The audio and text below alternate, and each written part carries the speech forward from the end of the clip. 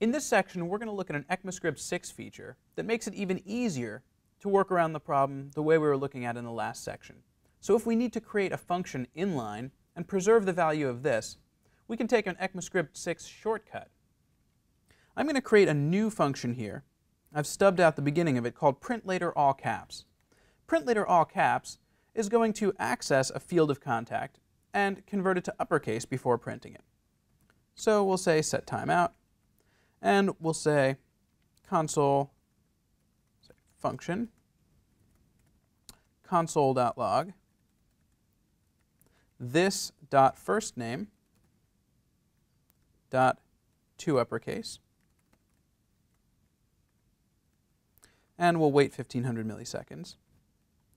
And the way we described in the last section, we know that we can preserve the this value that we need by coming to the end of the function definition and saying, well, instead of passing the function we've just defined, let's invoke bind on it with the current value of this and pass the result of the bind call. So let's go over to Firefox and make sure that works. printLater all caps. And out comes Joe in all caps. So where does the ECMAScript 6 part come in? ECMAScript 6 introduces a new syntax for defining functions, sometimes called arrow functions, that use an equal sign and a greater than sign, sort of arrow shape, to indicate the mapping from the data that goes into a function to its return value.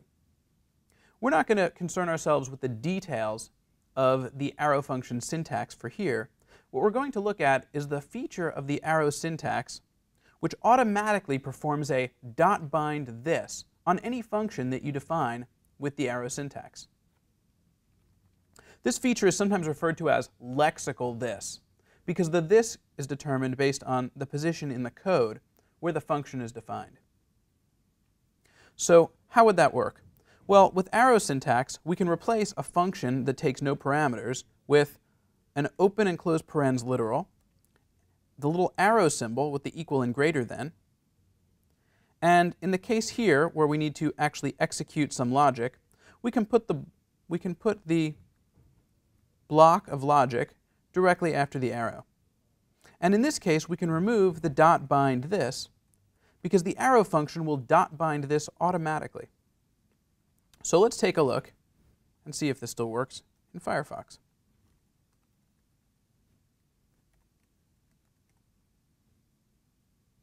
And out comes Joe in all caps.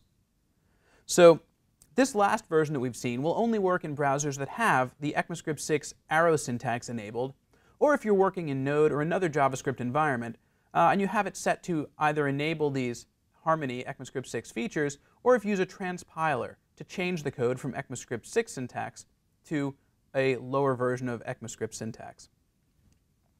But this is something that will become increasingly common as people start writing more and more ECMAScript 6 code.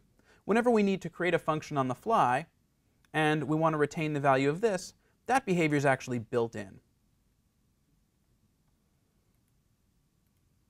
The last thing we're going to look at, just to round out our discussion of this, is to visit other ways of determining how this can be bound when we run a function.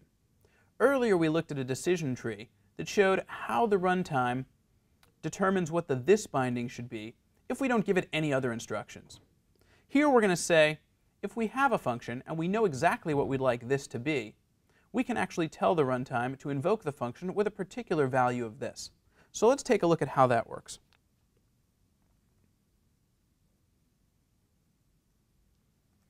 If we return to the problem version that we had early in the demonstration, we had contact.printName working great.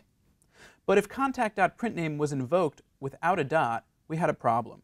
And we can see that right here. If I say f equals contact.printName, and then I run f, I've run the same function, exact same function, but without a dot, and that this context is lost. So next we're going to look at how we can run f without a dot and tell it exactly what we'd like this to be. So there are two built-in functions that will do this. We saw how, well, there are three built-in functions that will do this.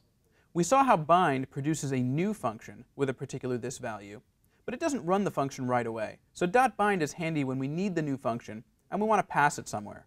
But if we want to run the function right now, we can use two old-fashioned functions called call and apply. If I type f.call, I can pass a value for this explicitly, like contact, and we get the behavior we'd like. I can also call f.apply and pass that this context, or contact, and get the behavior I want. The difference between call and apply is how we can use it to pass other parameters that the function might want. But in this case, we're only interested in context. So for the purpose that we're looking at here, call and apply are going to work the same way. So now we've looked at the definition of this, how the browser decides what to bind this to, common problems that come up, workarounds, and the future of solving these problems. Thanks for watching, and if you're excited to keep diving into the details of JavaScript, I'd love to work with you at a new Circle class.